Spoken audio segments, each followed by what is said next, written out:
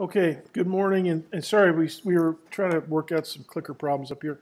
Um, we're going to work on energy today, and the way that I'm going to walk you up to that level of the mountain, I always think of, learning as walking up a mountain. And, most mountains, there's more than one way to get up. So we're going to take a little stroll through the idea of coordinates and dimensions in space. And we'll have some homework this weekend. As you know, hopefully notice here, the SI schedule is set up here. I should have done it a couple weeks ago. Anyways, there's SI today at 1:30. Here's a close-up. Till 2:20 p.m. in Engineering 1, room 383. Tomorrow, 11:30 to 12:20 at VAB, Visual Arts Building 113.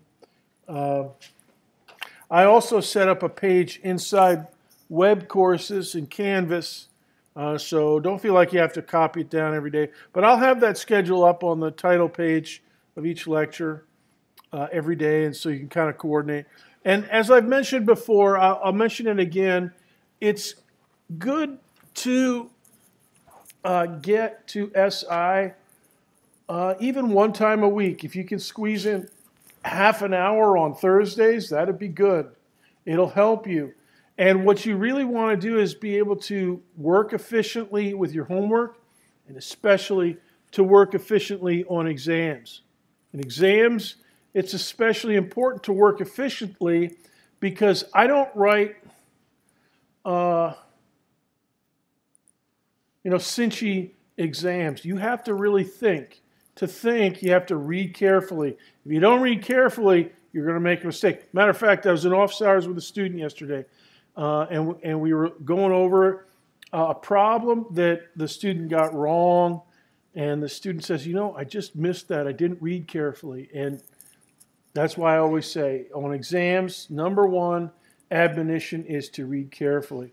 Another thing I want to review with you just briefly is my office hours are Wednesdays 9 to 11 in Physical Sciences Building. And Caroline Pittman here on the right is also having office hours Friday. So tomorrow she'll be in the Physical Sciences Building. Here's Darian and Caroline together. This is back on the day of our final exam. Whew, a big pile of exams. Remember that? And they're smiling. And I was smiling. By the time I get them all photocopied up, I'm smiling. But the students, of course, are not in the picture. They were not smiling. They were nervous. And you'll be nervous, but hopefully not too nervous on final exam day. Anyways, that's in the atrium of the Physical Sciences Building where Caroline will see you. So, and she does a great job. And I know several of you have gone to see her during office hours, and I encourage anybody to do that. She's very friendly and very smart, and she's very helpful. Another thing, I finally posted the Exam 1 total. It wasn't any mystery, but now it's officially on the books in your grades page above the two separate. So the two constituent scores are Exam 1 Scantron and Exam 1 Clicking. They add up to Exam 1 total, as shown here. So that's good. Any questions about any of that stuff before we continue?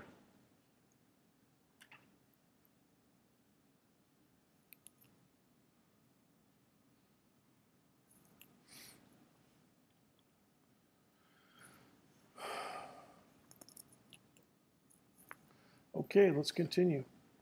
Just to remind you, last time we talked about a collision of boxcars, and we modeled it using momentum states. We computed before and after the total momentum, and we used the fact that Sir Isaac Newton's second law justifies the concept of conservation of second and third law, actually.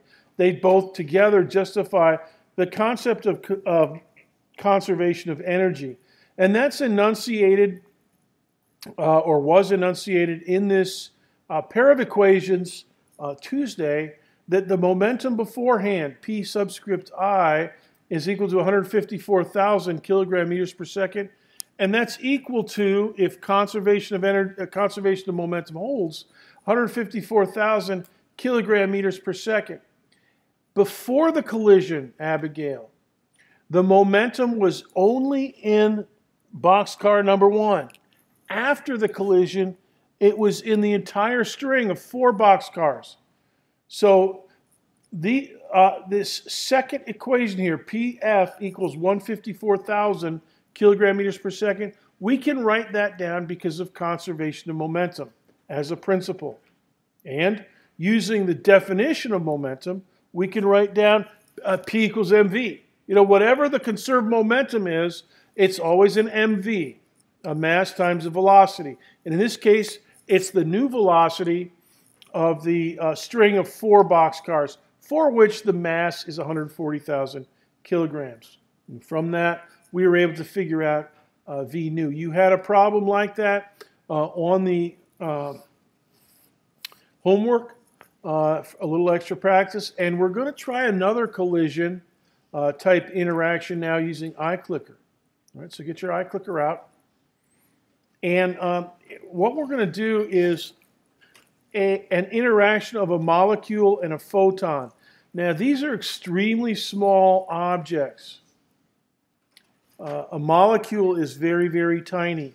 The objects that make together a molecule, atoms, are very tiny. The things that make up an atom, protons, neutrons, and electrons, are very tiny.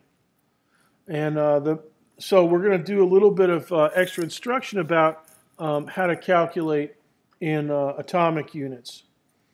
Here's the molecule that we're going to talk about, retinal. And don't try to make a picture of it, but you can look it up on the internet.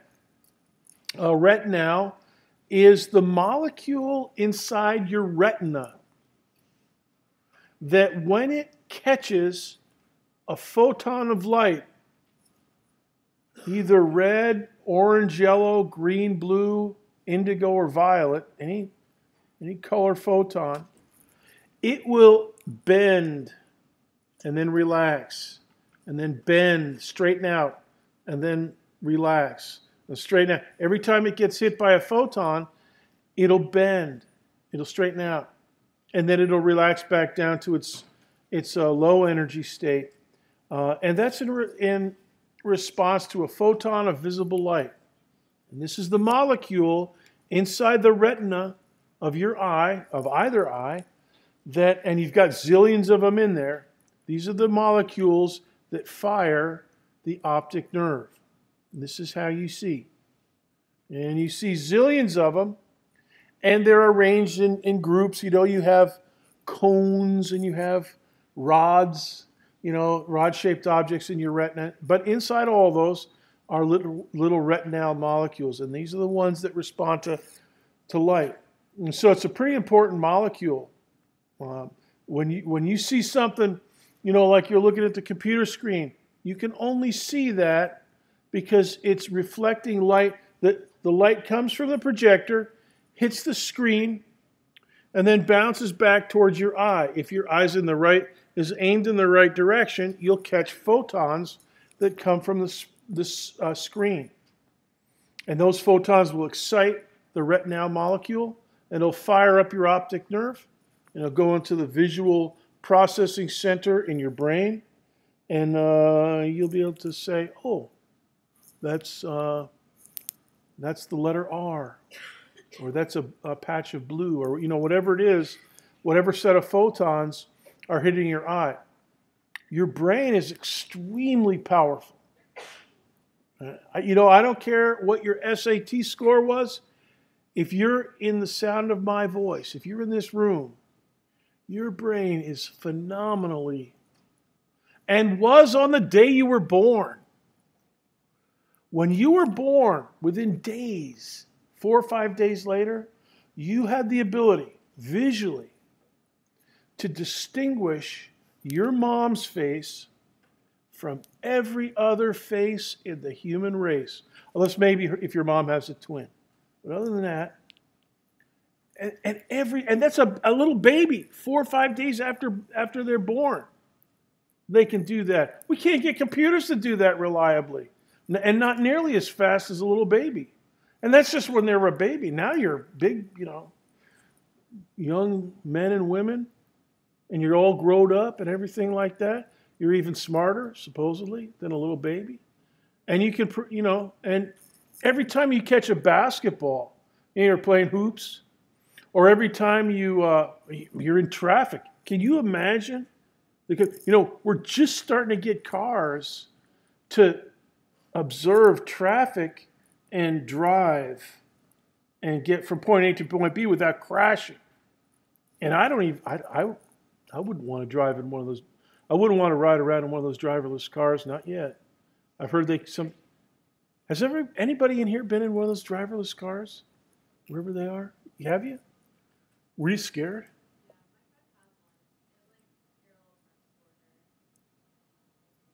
That's it? Oh, well, that's pretty nice. I mean, anything that I would trust a car to parallel park, because nobody gets killed with a parallel parking. But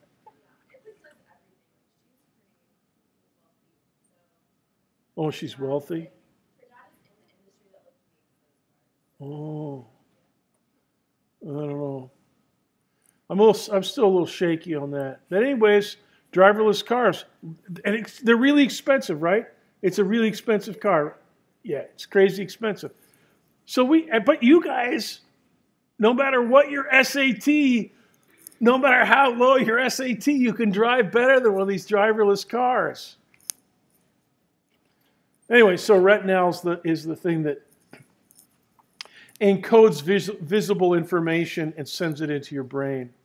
All right, now, the atomic mass unit. I want to go over this with you just briefly. This is the handy size for measuring mass when you're talking atoms and molecules. So instead of using kilograms or grams, which you can certainly do, it's not forbidden, but you're talking very, very small fractions of a gram, very, very small fraction, like 10 to the minus 27th of a kilogram. So it's not really convenient, but the atomic mass unit is, and it's encoded into the periodic table.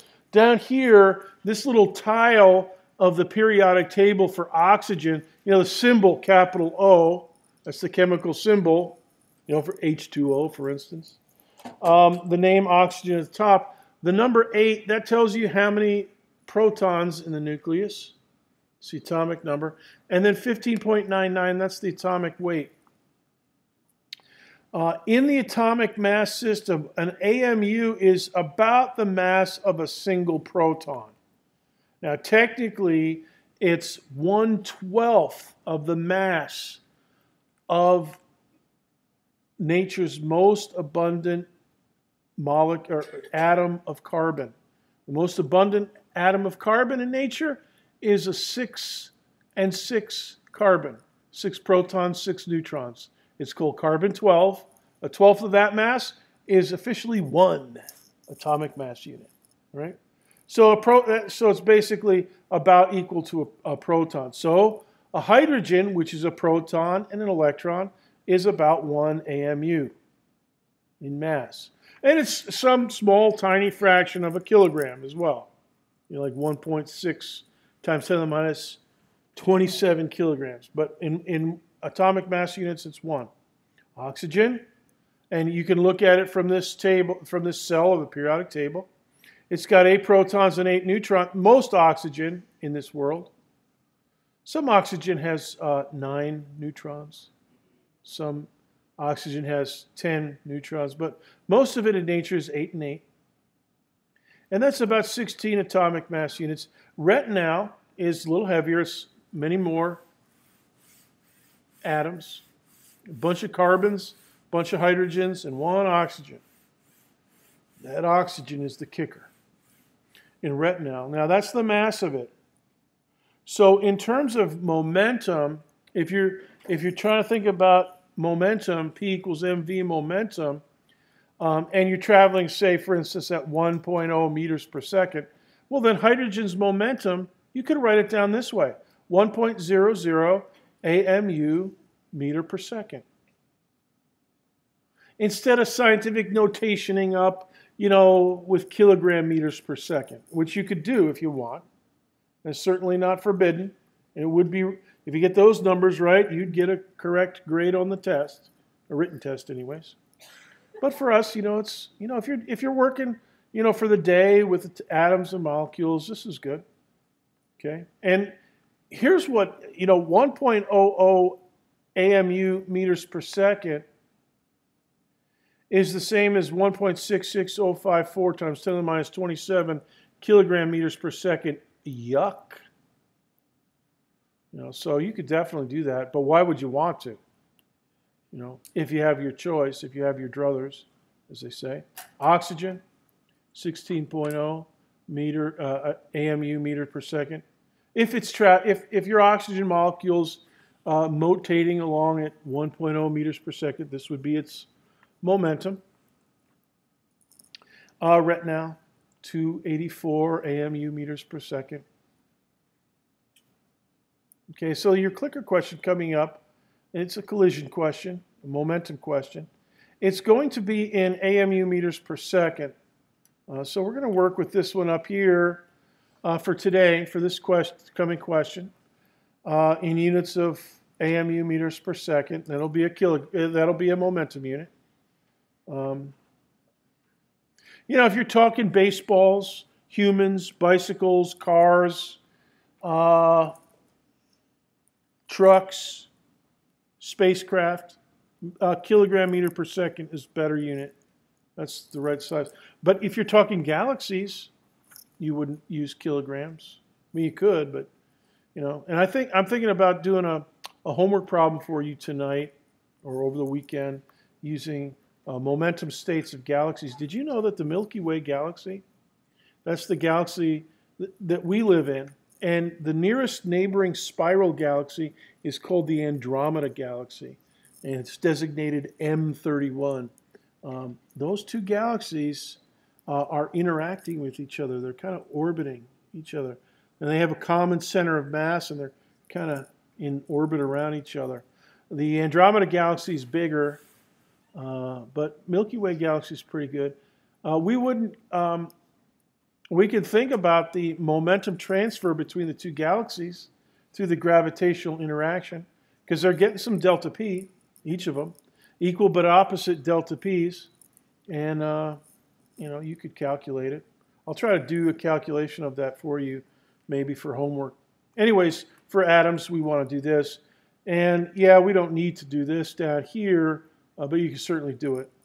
You can do galaxies in those units too if you want. All right, here's your question. And you probably should write it down. A photon delivers a little bit of momentum, delta P 71.0 AMU meters per second of pure momentum to a retinal molecule that's at rest in the retina of your eye. How fast does the retinal move after absorbing the photon? Note, and an important note, the photon itself is massless. Yep, I said that. M equals 0 exactly for the photon. It still carries momentum and energy, though. So the retinal acquires some momentum, 71.0 AMU meters per second, but no additional mass. So the mass afterwards is 284, unlike the boxcars. All right. Now, go ahead and vote. Try to make a decision.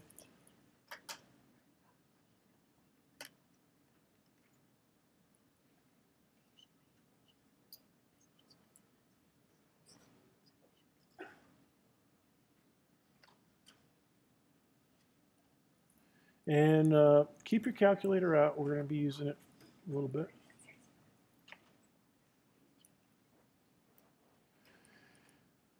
"45 seconds.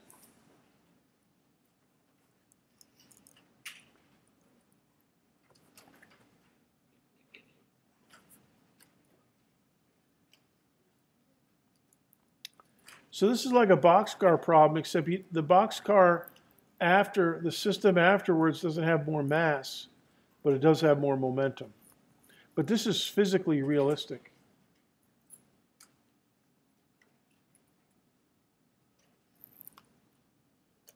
15 seconds.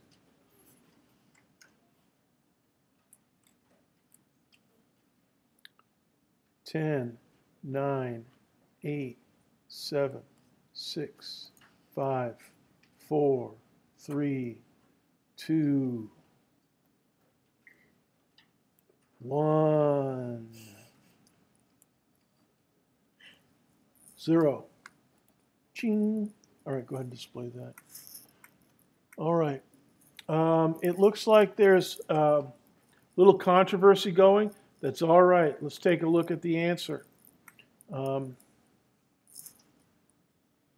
Answer is 0.250. Here's how we do it. Go ahead and write down. We'll start with delta P. How about that? All right. Delta P is PF minus PI. And hey, you guys, PI is just 0 because it starts at rest. All right. That's the cinchy part. All right. So PF is whatever. So you get a kick of 71.0, delta P of 71.0 AMU meters per second, and it all goes into PF. So PF is 71.0 AMU meters per second. All right. Now, theoretically, that's also equal to mv of the molecule. All right? So you can write an equal sign to the right of that and then write in mv. There it is. M for the molecule is 284 AMUs. And VF, the final velocity, the initial velocity is 0. The final velocity is whatever it happens to be, 0.25 in this case, meters per second. Yeah, so we've got everything in there now. We've got 71.0 AMU meters per second on the left and 284 AMUs times VF on the right, so we can solve for VF. Just divide it up. Divide both sides by 284. Here we go. VF equals 71.0 AMU meters per second in the numerator. In the denominator, 284 AMUs. And visually, hopefully, mentally, you don't even need a calculator for that. 71 over 284 is 1 over 4. I made it especially simple. But on an exam, I might not. I might make it, like 0.17 or 2.4 or something like that. But this one's fairly easy, 0.250 meters per second. So that's the speed that this retinal molecule acquires. And this is kind of an idealized interaction because really what happens, it doesn't just acquire speed, it also bends. So it's like a car that, you know what it's like? It's like an antenna on a car. Raise your hand if your car has an antenna, a radio antenna. Not many. They don't make them that way much anymore. But anyways, an antenna, if you ever notice, antenna, when you're going fast, it kind of curves backwards a little bit. So that's what happens to a retinal. It bends a little bit when it gets some extra energy. And it's important to note here as a side note that the photon delivers pure momentum. It has no mass, but it carries energy and momentum, and it can deliver that to the photon, to the molecule or the atom without changing the mass of either. Now, another thing I want to point out to you here, I spent several minutes talking about AMUs, but guess what? They cancel out. Right there, if you're up there on the second line, AMUs and AMUs cancel left and right. In the third line, the third equation, AMUs cancel top and bottom. So you can cancel them at either point. And that tells you something about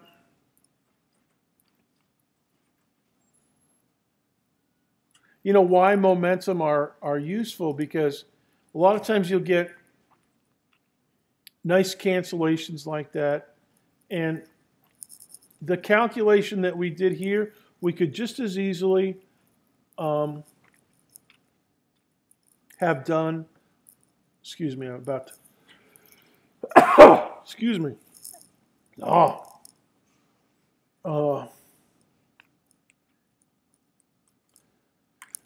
we could easily have done that with galaxies. Do you know how we measure the mass of a galaxy? In solar masses. We don't use grams, we don't use kilograms, we don't use AMUs, although we certainly could.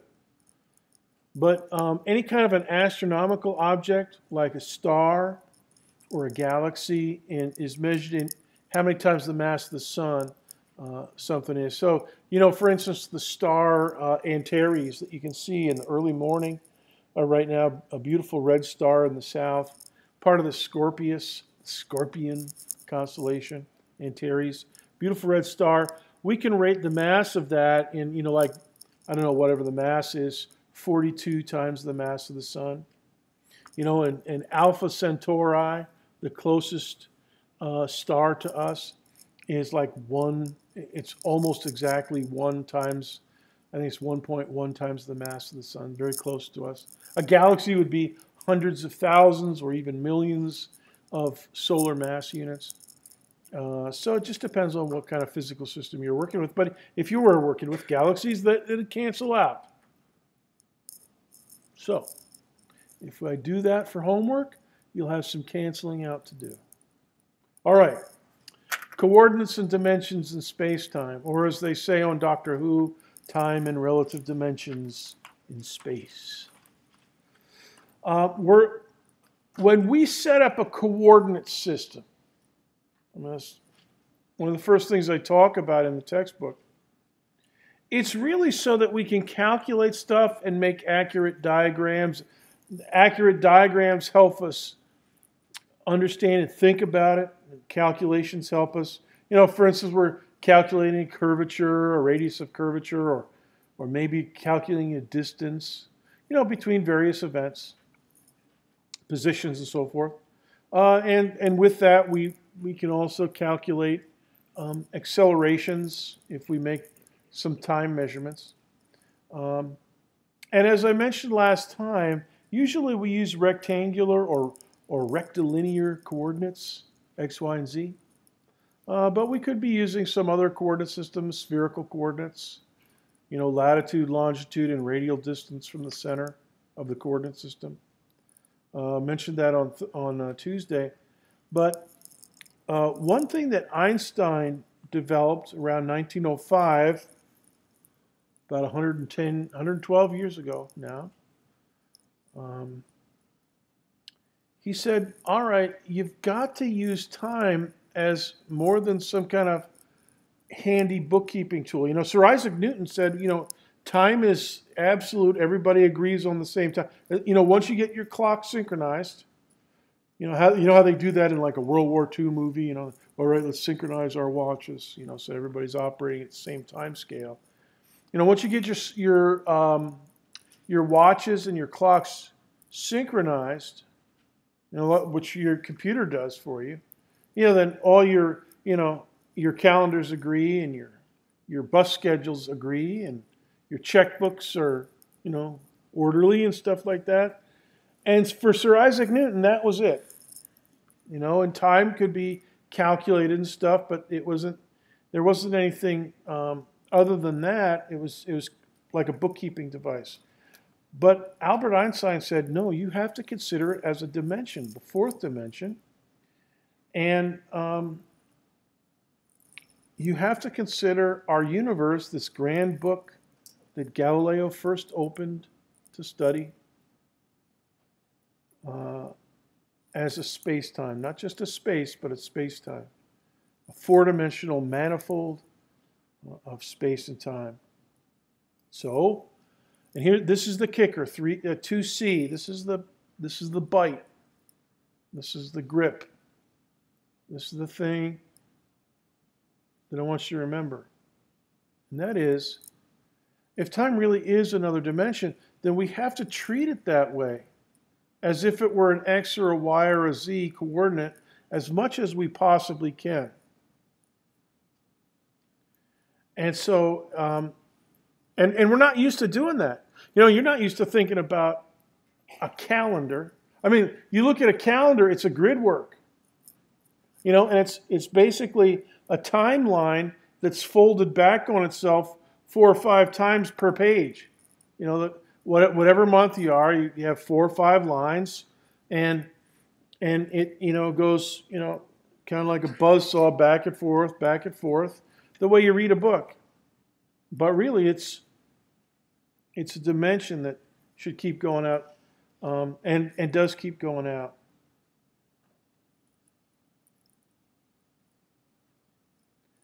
And I'll make a side note to you concerning the theory of relativity that Einstein. Uh-oh. I just jiggled the display. Come on, baby.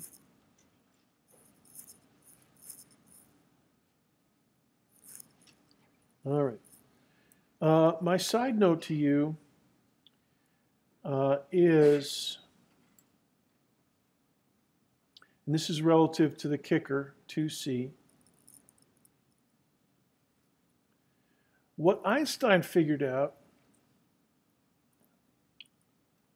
is that you have to treat time in a similar way that you do X, Y, and Z.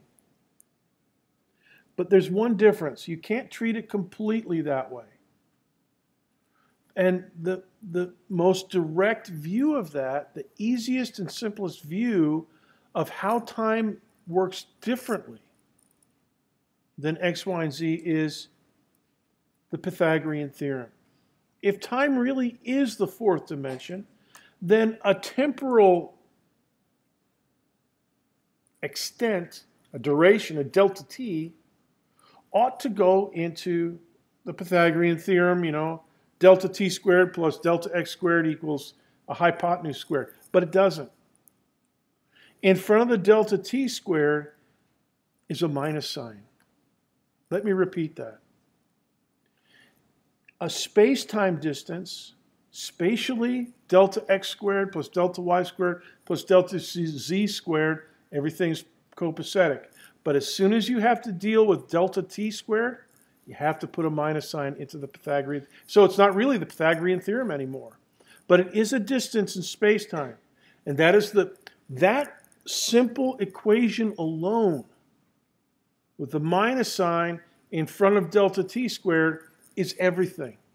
That is the center of his theory of special theory of relativity. Everything comes from that. And so so when we say as much as possible, we try to treat time and we try to put it into the Pythagorean theorem. It won't work exactly that way. But if you put a minus sign in there in front of the delta t squared, yeah, it'll work. And that makes all the cool features of the theory of relativity active. That activates them all. All right, now I mentioned this on Tuesday. We're going to do a graph, what we call a space-time graph or a space-time diagram. And just to remind you, in 4 dimensions, a position of an event in space-time, you would have to have the time and the x, y, and z coordinates. And in theoretical astrophysics, we usually put the time coordinate first, and then the 3 spatial coordinates after that. Other physicists use the 3 spatial coordinates first, and then time in the 4th slot. Doesn't matter. You can do it either way. Similarly, the energy momentum vector, 4-dimensional dynamical vector, we usually put energy, and that's our topic for today, energy. And in the top slot, the first slot, first of 4. And then px, py, and pz are the 3 spatial components of the momentum. Now, just to remind you, to reinforce, these 3, x, y, and z, they obey the Pythagorean theorem the way Pythagoras set it up. And Pythagoras could calculate a distance of a hypotenuse in 3 dimensions. Okay, it's not too hard. But with t in there, you can set up a universe in which t is just another plus delta t squared, but that universe, a universe with a Pythagorean theorem like that, doesn't conform to our universe. Our universe, you have to have a minus sign in front of it. Similarly, over here, if you calculate the magnitude of the energy momentum of something that's moving, you have to put a minus sign in front of the E. It's really weird. So E equals mc squared, Ashley. That's up here. And we're going to be talking about some other things today that go up here in this slot. Kinetic energy and potential energy. It all goes up here. And when you square it, you got to put a minus sign in front of it. Now, we're not going to be doing any of those, but it is there. Now, go ahead and draw a vertical and a horizontal axis.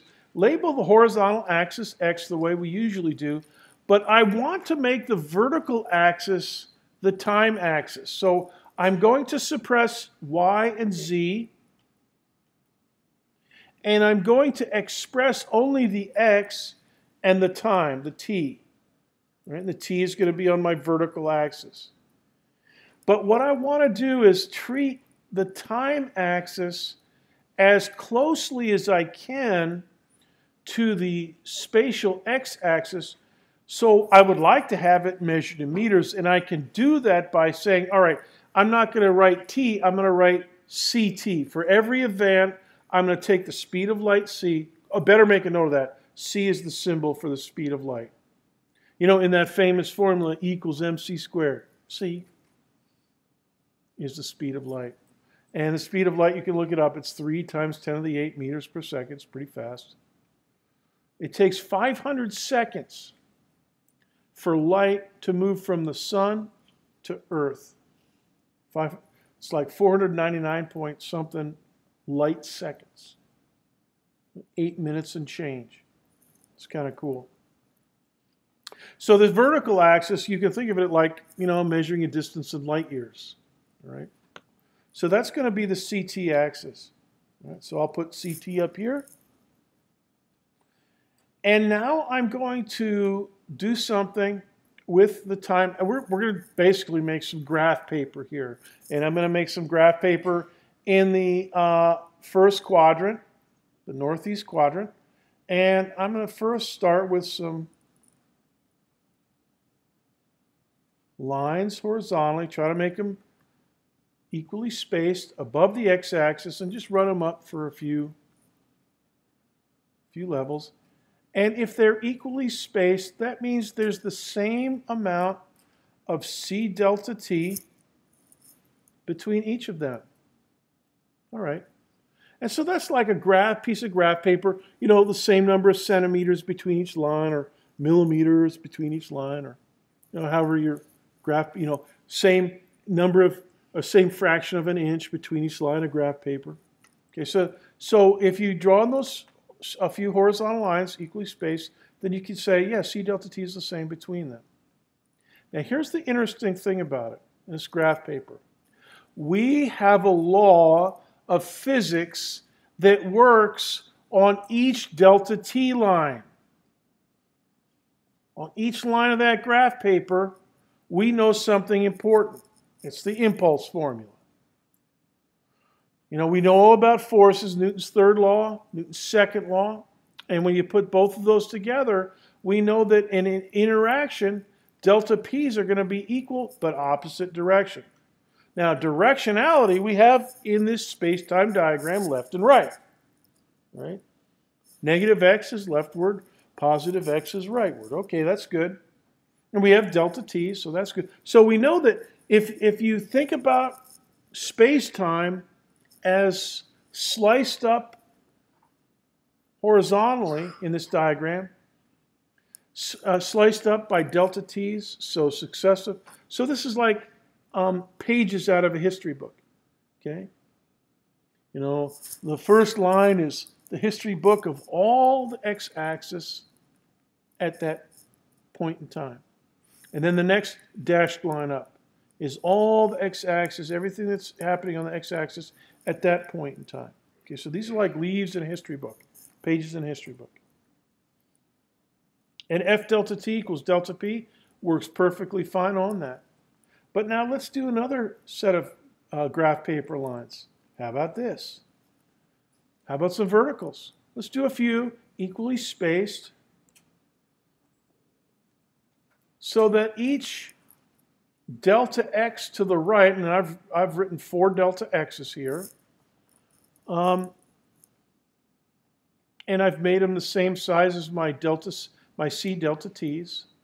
So at least for me, mine are squares. And I did it really carefully this morning. All right, now that's a different slicing up or a different set of leaves. It's a different set of pages. These ones aren't equal time. These aren't pages of history. These are entire histories, but of one point. All right, so this is like a signal. This is like a time series. Everything on that line only, so for instance, if this first line is 1 meter, x equals 1 meters, that line is the representation of everything that happens at 1 meter for all of time. Okay? Now, the question, logically speaking, we have this impulse formula. It works nicely on the horizontal slices. Is there anything that'll work nicely on the vertical slices? How does nature behave under this partition with delta x's, equally spaced? Is there some law, F delta x, that's equal to some delta something that makes sense dynamically? Is there some dynamical delta something that equals F delta x? I mean, because, hopefully it does. I mean, if Albert Einstein is right, there better be, right? And it turns out, by God, there is.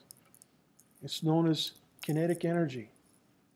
F delta x for those vertical slices of a space-time diagram. Yep. There is a dynamical quantity. It's called kinetic energy. And on each time you move to the right, the same distance, delta x, you have an equal change in the kinetic energy if the force is constant. Now, the formula for kinetic energy is 1/2 mv squared. And we're going to start working with kinetic energy in free fall. And free fall is a great example. Good old Galileo. Boy, did he make the right decision. All 400 years ago. 400 years and change. Good old Professor Galileo. And so we're going to study free fall in terms of 1/2 mv squared for a weight force downward. The formula, F delta x, is known as the work. So we give it the symbol capital W. Now, don't mess up and confuse that with capital W equals mg for the weight force. We sometimes use capital W for that as well. All right, I haven't done a lot of that this semester, but frequently you do see capital W equals mg for the weight force instead of capital W equals F delta x for work. All right, so you have to read, as I always say, read carefully and look at the context to make sure you know what capital W is. Okay, so the change in the kinetic energy is known as the work, and that's F delta x. Kinetic energy. And this formula here, 1/2 mv squared, comes out of a bunch of calculus. Raise your hand if you've had calculus class. Bunch of you. Now, 1/2 mv squared. Now compare that to mv. Derivatives and integrals. Back and forth. So there's calculus in this. We're not going to go into the calculus, but this is the result of the calculus. That the kinetic energy, and this is the quantity that if you're under equal force, like a weight force, and you budge 1 inch to the right, or in free fall, 1 inch to downward, or 1 inch upward, equal changes in 1/2 mv squared. Now, if you do delta t's, that's the horizontal slices in the space-time graph, Equal delta T's gives you equal delta P's, right? But but what we found is that F delta X equal delta X equals equal bite sizes of kinetic energy. Now, the metric unit of work is known as the joule.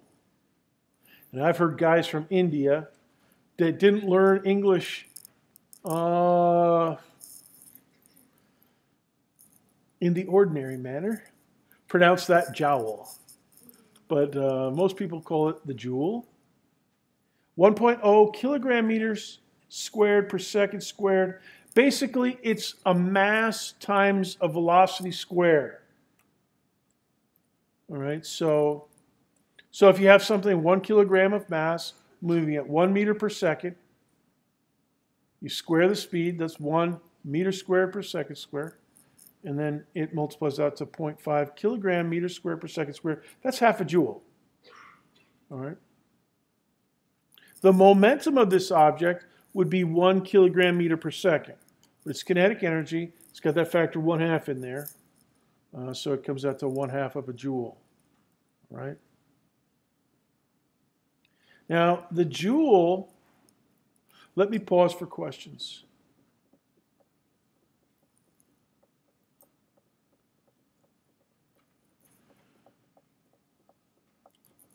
Okay. Yeah, velocities, this is just a generic thing to show you, how the numbers work out, how the units work out. So simple, 1.0 of this and 1.0 of that. But, you could have 2.7 meters per second in there, quantity squared, and you get, and you'll be doing that in just a second. The joule is also known as a Newton meter, Nm.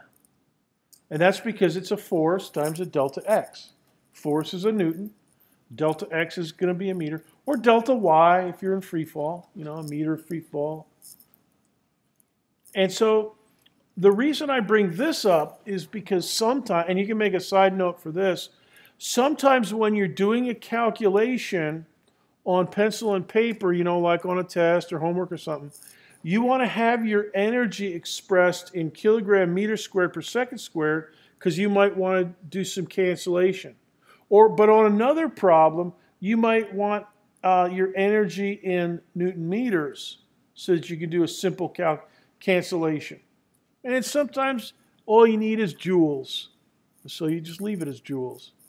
But you want to have facility and agility with all three of those: joules, Newton meter, and the most basic one, kilogram meter squared per second squared. Simply so that you can cancel stuff every once in a while. Now, there's another quantity that's important in interactions. Anything that is moving has a kinetic energy, even if it's not interacting. But if you are interacting, there's another quantity that's important, and that's called potential energy. Now, I'm going to use the example of a baseball to show you why we call it potential energy. When a baseball rises on its way up to apogee, it loses kinetic energy. So if we define another form of energy, okay, K equals 1/2 mv squared, that's good. Anything in motion has that. But if it's subject to a gravitational force, we can define another quantity as minus F delta x. Or, in free fall, minus F delta y, if the weight force is mg. And that's the one that we call potential energy. Now, here's the formula for it. Gravitational potential energy, GPE, is minus mg, the weight force, times delta y. All right? So there's a minus sign, then there's the force, and then there's delta coordinate. In this case, delta y for the coordinate, and then mg for the force. And my wonderful students, make a note, that symbol G encodes the negative 9.8 meter per second squared. You must use a minus sign. You got to be careful about it. Right? And you know, in a drop distance equation, just use positive 9.8. But you know, for coordinates and stuff, and also here, you want to have use the minus sign to symbolize downward. And the reason, Camille, is because my delta y is going to have a positive sign if delta y is up. If I'm moving upward, delta y is positive. But if I'm moving downward, delta y is negative, and I got to be able to handle that. And so if I have to also have the direction, the negative downward direction of the weight force always expressed with its own minus sign. Little g is negative 9.8 meters per second squared. All right? Now, if we use work, change in kinetic energy, and minus mg delta y, the change in the potential energy, we can model the ballistic arc as an exchange. Now what that means is this. For instance, on the way up, the baseball loses speed. It loses speed, therefore it loses 1/2 mv squared. It loses kinetic energy. So every joule of kinetic energy that the baseball loses on the way up goes into potential energy. So that if that baseball, you know, rises, you know, if you hit a towering home run and it goes up into the upper deck and you catch it, all right, you're up there in the upper deck and you're right there at the edge. You know, you can look down and you know the people in the lower deck. You know, you've got that baseball and you've got it. And as soon as you let go of it, it'll transform back into downward kinetic energy. So you have potential for motion. It's up there. It's stored in the height, stored in the position that it's attained when you catch the ball. So every joule of kinetic energy lost goes into a joule of potential energy gained. Similarly, vice versa. If you're on the way down, you lose potential energy. And it goes into kinetic energy because on the way down, you're getting faster and faster. So your 1/2 mv squared is getting bigger and bigger. If there's no friction, so make a note here to yourself. It's not on the slide, but definitely make a note of it. If there's no friction, what kinetic energy loses, potential energy gains 1 for 1. Exactly. If there's friction, you'll lose some energy to friction. It'll dissipate as heat. Just like the space shuttle, you know, coming in to land, you know, it's got to dissipate an enormous amount of kinetic energy when it comes from orbit, and it has to land at like 200 miles an hour out there at Cape Kennedy, or at the Kennedy Space Center. Okay, so it's got a lot of kinetic energy on orbit. It's got to dissipate, and that's what the atmosphere does. And eventually, you know, the parachutes and the brakes when it gets to the runway. Okay. Now, that being the case, if there's no heat dissipation by friction or air resistance, the total energy, the sum of kinetic and potential, is a constant. And my wonderful student, this equation equals kinetic energy plus GPE. That's known as the conservation of total mechanical energy. The kinetic and the potential, add them up, they always equal the same number of joules of total energy.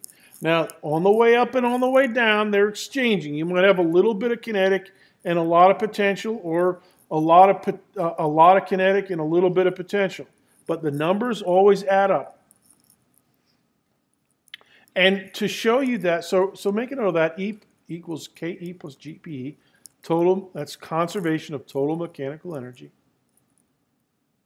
And that's kind of idealized without friction.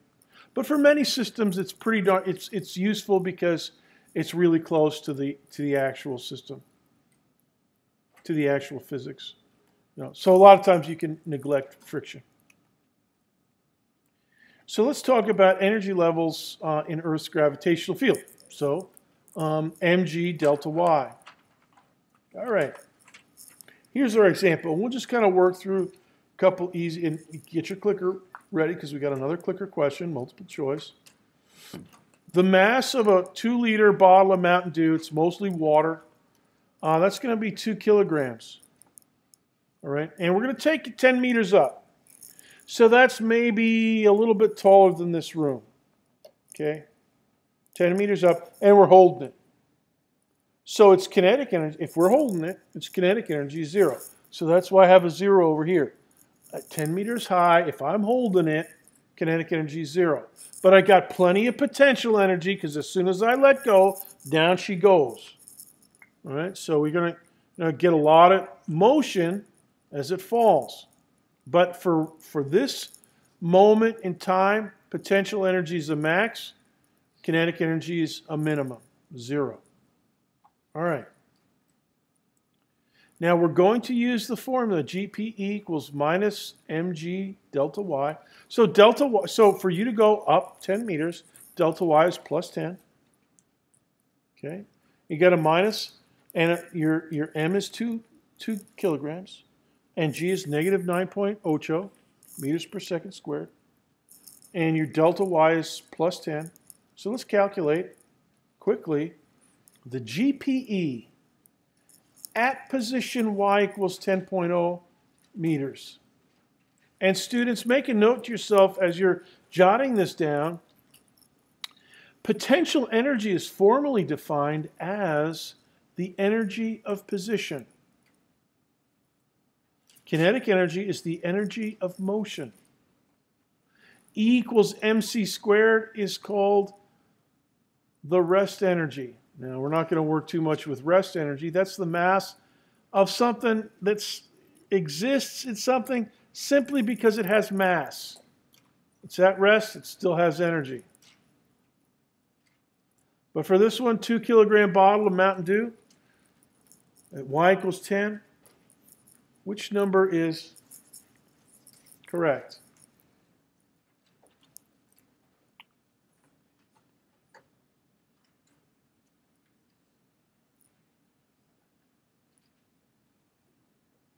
$20 seconds.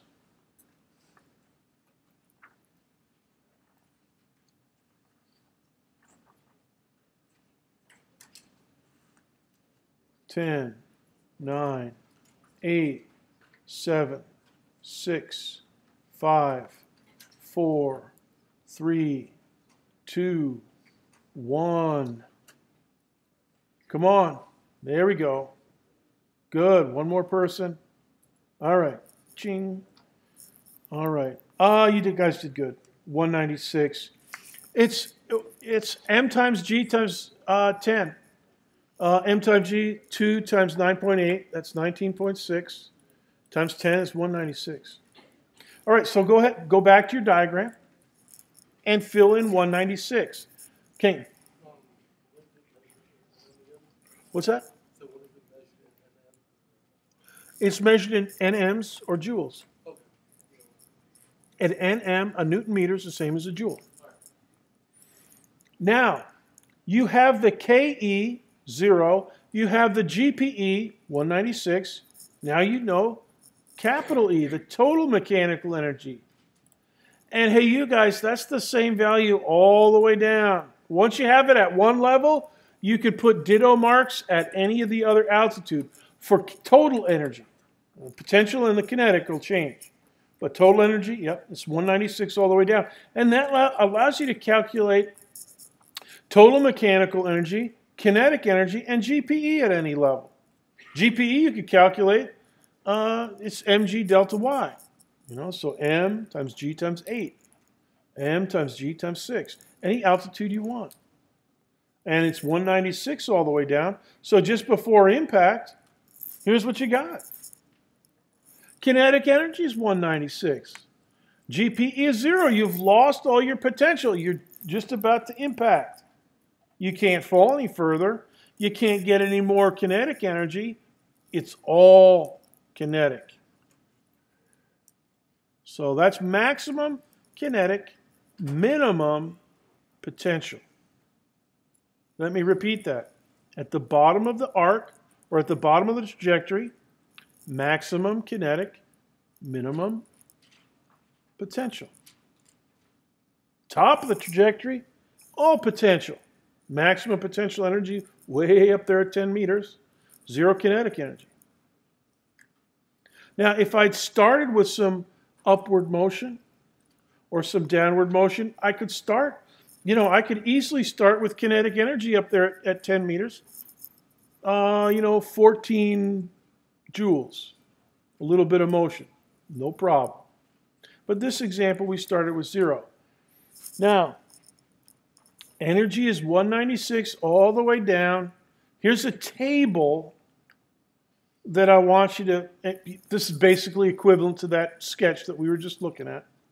And you're going to have some homework with this, a table like this. And basically, just fill in 196 all the way down here. I mean, as soon as you get it at any level, we got it first at 10 meters up. And you can put ditto marks all the way down. Kinetic energy is the energy of motion, but potential energy is the energy of position. So if I have a list of positions, 9, 8, 7, whatever it happens to be, I can always calculate GPE. Now listen to what I'm telling you. If you have a position, you can calculate GPE. If you also know E, the difference of those two is kinetic. All right?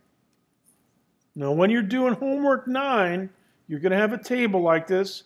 It'll be something different. It'll be a baseball, or basketball, I guess, 0.8 kilograms.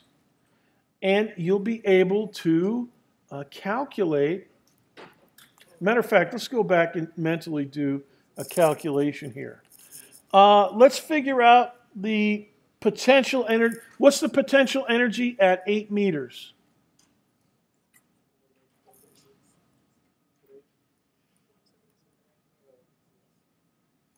$156? Anybody got 156.8? Raise your hand if you got 156.8. Okay, so go ahead. In your table, in your notes, write down GP equals 156.8. And then, okay, you want to get kinetic energy. You're not subtracting anything. At 8 meters, it's minus mg delta y. Okay, so minus 2 times minus 9.8 times 8. Okay. So it's positive 156 point, what was it? 156.8? All right. So now what's 196 minus 156.8? That's what, 39.2? All right, so anybody verify that? 39.2? Okay. So so pencil that in. Kinetic energy at 8 meters up, 39.2. 39.2 joules. 39.2 kilogram meter squared per second squared. Hey, you guys, you know the mass, right? 2 kilograms. Could you figure out what V is? Yeah, you could. First get V squared, then square root that, and you got V. And so you know how fast it's moving downward. Ching! And you'll have some questions like that on the homework for a basketball problem. Now, before we dismiss, I want to remind you, SI today, 1:30 to 2:20. Go if you can. Tomorrow, 11:30. I want you to read ahead into Chapter 5 and do as much as you can. And then homework 9 will activate either tonight or maybe tomorrow. It'll be due on Tuesday. You're dismissed. Come on up.